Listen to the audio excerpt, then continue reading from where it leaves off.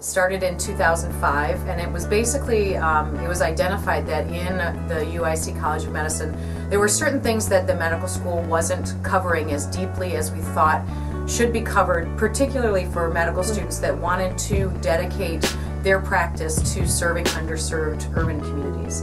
And there are a lot of issues, as we know, that plague our urban communities. A lot of inequalities, a lot of violence, a lot of substance abuse that, well, happens in all our communities, unfortunately, not to stigmatize specific ones, but for our students, they really are going into medicine because they want to work with the most underprivileged communities. And so we're trying to, the Urban Medicine Program, the mission is to develop physician leaders that will serve urban underserved communities. Yeah, so it's moving from a fee-for-service system where, you know, I'll do something, you pay me to do it, to value. Like what are the outcomes of my population? Will I do anything or not? How are we managing it? That's really where we're headed. So your chances are your salaries will be driven much more by the value of the care that you're providing, not the volume of the patients that you see. Not that you're not going to have to work. I'm sure that that's always going to be a goal, but it's not going to be. When we interview our students, and so this is a program in addition to medical school, so they have to be able to handle an additional curriculum. They don't get excused from any of the regular curriculum.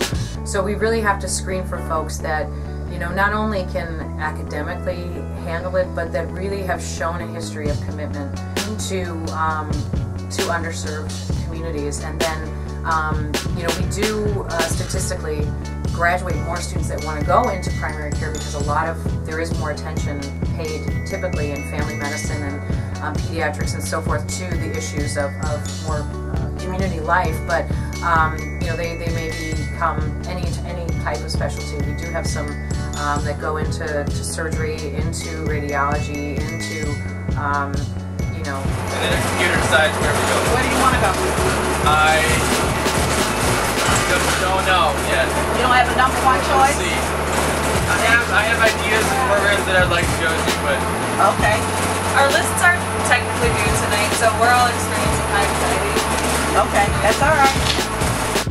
So we went to the community for real. We were in a church, Bethany Church, where these two recovery organizations, Teach Foundation was one of them, and then EDDR, I had to write it down, Education, Design, Development, and Research Corps. So you all met with them. They had their staff there. The pastor of the church sat with us that afternoon, and they had people in recovery that talked with pizza. us.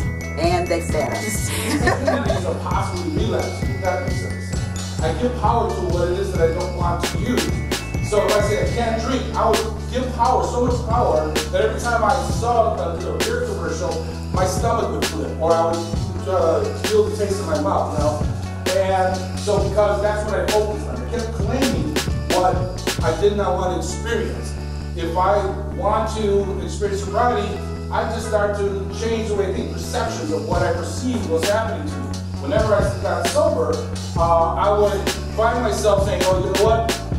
The universe is tempting me, I'm getting challenged, I'm getting tempted, the temptation's all around me, and the more I thought that, the more I was craving to use or to drink. Does that make sense? Whatever I'm thinking about. So this whole day, like what it made me think about was how a community as a whole can affect an individual's health, medically, and also like with addiction, and how it can lead to recovery. So how public health is not just policy for being able to allow patients to access to healthcare, but also how public health can mean like access to better housing, access to better nutrition, like life in general. That's what I took about today. I really appreciated today. I felt like the way that it was structured, beginning kind of getting an overview of mental illness in the United States, the issues that are impacting it, and also sort of new ideas in how to combat it and help the patients who are dealing with mental illness, was actually pretty profound, and is going to change the way that I look at how to treat patients in the future. especially revolving around basically integrated community support systems and the way the programs are utilizing a holistic approach to treat addiction, not only to break the addiction, but also just to allow people to discover or basically reach their full potential and enjoy life. And then the afternoon session was also fantastic because we got to see that in action, literally, and so that was pretty powerful. So I just feel like it helped inform the way that I'll be able to advocate for patients as a physician in the future.